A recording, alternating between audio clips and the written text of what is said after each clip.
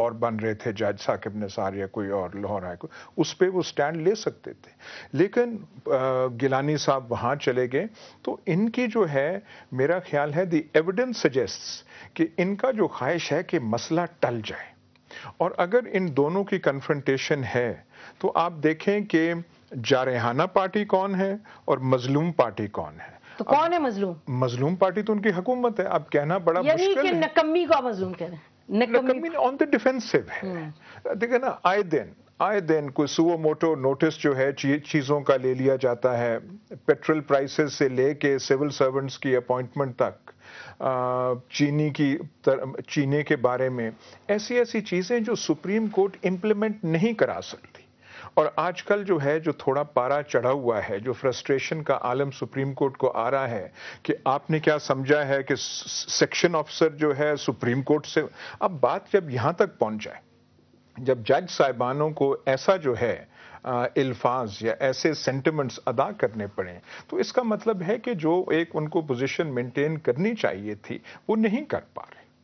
انصار، آپ نے جو اپنی سٹوری میں کہا کہ جی 18ویں ترمیم اگر وہ اس کو چیلنج کر دیا جائے، ججمنٹ ایسی کوئی آئے تو اس کے خلاف پھر ریزولوشن پاس کرے گی چیف جسٹس کے خلاف حکومت، تو اگر سمجھے فار اے مومنٹ کہ یہ پلان ہو بھی، اگر ہو بھی، تو یہ حکومت نے تو پالیٹکس کرنی ہے نا.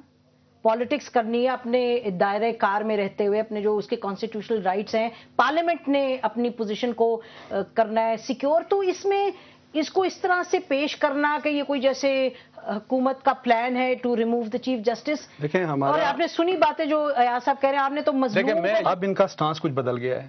ان کی ہمدردیاں زیادہ گورنمنٹ کے ساتھ ہیں اور اگینسٹ دا جوڈیشری ہیں بہت زیادہ، اور یہ ریفلیکٹ بھی کرتے ہیں اس کو اپنی رائٹنگز میں، اور یہ بھی لکھتے ہیں کہ لانگ مارچ کو انہوں نے سو کالڈ لانگ مارچ بھی لکھا اپنے آرٹیکلز میں. دیکھیں یہ تو ان کی اپنی ایک پوزیشن بدل گئی ہے، تو اس کی وجہ سے ہم جو ہیں، میرے جیسے نہیں، دس is very important because he has attacked می. انہوں نے مجھے کہا نا کہ جی یہ جوش میں آ کے، جوش میں یہ کہتا ہوں اگر گورنمنٹ نہیں کرتی تو آپ میرے خلاف لائبل کیس کر دیں. دیکھیں آپ کر دیں نا. اچھا میرا نہیں خیال گورنمنٹ نہیں کرتی، آپ کر دیں. انہوں نے ایسی بات تو نہیں کی. فیکٹس پہ بات کریں، لیٹس فیکٹس کا. دیکھیں اگر میں نے کچھ غلط لکھا ہے، ٹیک me to the court of law. اب یہ تو بڑی ناجائز بات ہے کہ اس طرح دیکھیں یہ کہا جائے کہ کوئی کنفرنٹیشن ہی نہیں ہے. بھئی آپ خود دیکھیں کہ گورنمنٹ کے کتنے ذمہ دار لوگ، پریزیڈنسی کے اسپوکس مین، پریزیڈنشل ایڈز، مختلف ٹیلی ویژن چینلز پہ بیٹھ کے تو کس قسم کی زبان میں بات کرتے ہیں اگینسٹ دا جوڈیشری. آپ مختلف چینلز میں دیکھیں. نہیں تو پھر ساتھ ساتھ ان کے منسٹرز تعریف بھی کرتے رہتے ہیں. آپ دیکھیں، اور پھر آپ کہتے ہیں کہ سب معاملات کے جی کنفرنٹیشن ایز اف ہماری طرف سے ہے. سپریم کورٹ نے کہا کہ ہم سے جھوٹ بولا جا رہا ہے. ہماری طرف سے کیا مطلب؟ آپ اپنے یعنی میڈیا کا کہہ رہے ہیں نا کہ میڈیا کی طرف سے کوئی ایسی بات. دیکھیں بات کلیئر کٹ آرڈرز آ رہے ہیں، ان کو سنا نہیں جا رہا. ٹھیک ہے، جو بھی یہ کہہ رہے ہیں ایاز امیر صاحب، آج ان کے جو لیڈر ہیں، آپ لاہور میں آج انہوں نے لائیو پریس کانفرنس کی، انہوں نے بھی یہی بات کہی کہ سپریم کورٹ کے فیصلوں کو تو مانا نہیں جا رہا، اور سپریم کورٹ انہوں نے کہا کہ عدلیہ کے ساتھ مذاق کیا جا رہا ہے اس ملک میں. تو یہ تو مجھے تو سمجھ نہیں ہے. ایک جو بات انہوں نے تھوڑا وہ میرے خیال وہ زیادہ وہ پرسنل ہو کے وہ بات کی، لیکن اگر میرا سٹینس جو ہے، بہت سارے لوگوں نے، آپ نے بھی جو جوڈیشری کی موومنٹ تھی، ہم سب سے اس میں تھے.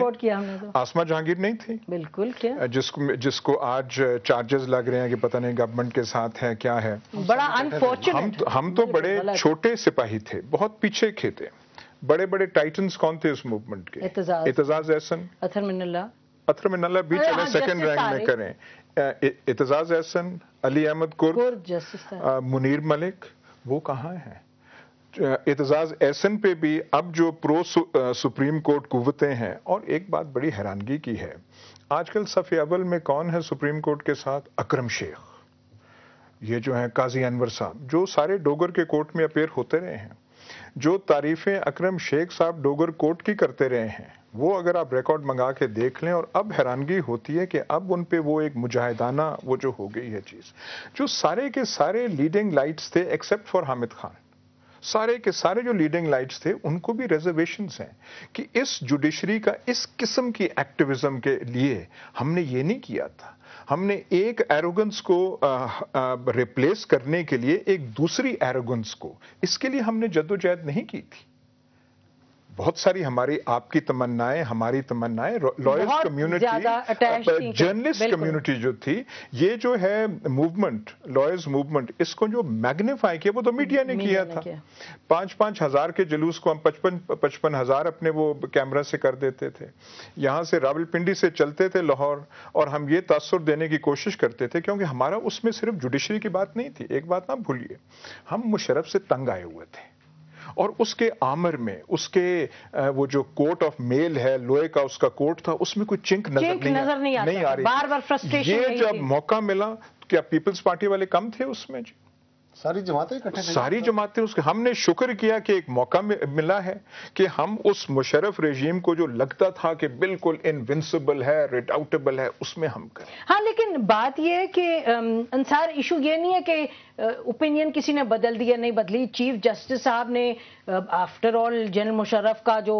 مارشل لا تھا اس کو جسٹیفائی کیا پی سی او میں وہ لیا وہ ایشو نہیں ہے ایشو یہ ہے کہ جہاں ہم کھڑے جو ایشوز کی نشاندہی ایاز نے کی ان کا کہنا یہ ہے کہ بھئی یہ جو باتیں ہیں جو لکھی جا رہی ہیں اس کے بیسس پہ یہ تو لگتا نہیں کیونکہ گورنمنٹ کمپیٹنٹ بھی نہیں ہے اتنی ایک تو نا کہ کوئی مجھے نہیں سمجھ آ رہی کیوں نہیں لگتا دیکھیں ان کے ایک سٹنگ منسٹر جس وقت پنجاب کی ایلیویشن کی بات ہو رہی تھی ججز کی وہ جا کے جسٹس شریف صاحب سے chief justice Lahore high court سے جا کے ملے ان کو انہوں نے کہا کہ ہم آپ کو یہاں پہ لانا چاہ رہے ہیں یعنی پالیٹکس وہاں پہ کی جا رہی ہے یہاں پہ کیا ہوا میں نے آپ کو ایک مثال دی کہ کمپلینٹس منگوائی جا رہی ہیں میں نے آپ کو بتایا کہ جی پریزیڈنسی کمپلینٹس منگوا رہی ہے against chief justice of Pakistan آپ اس کو کوئی ویٹیج نہیں دے رہے اچھا یہ ایک سب آرڈینیٹ جو ہیں ان کے لا منسٹر کے ان کو کس وجہ سے لگایا گیا لا سیکرٹری فار واٹ ریزنز اور پھر ہر طرف جا کے پیسے دیے جا رہے ہیں وائلیٹ کرتا ہے اور دیکھیں اور پھر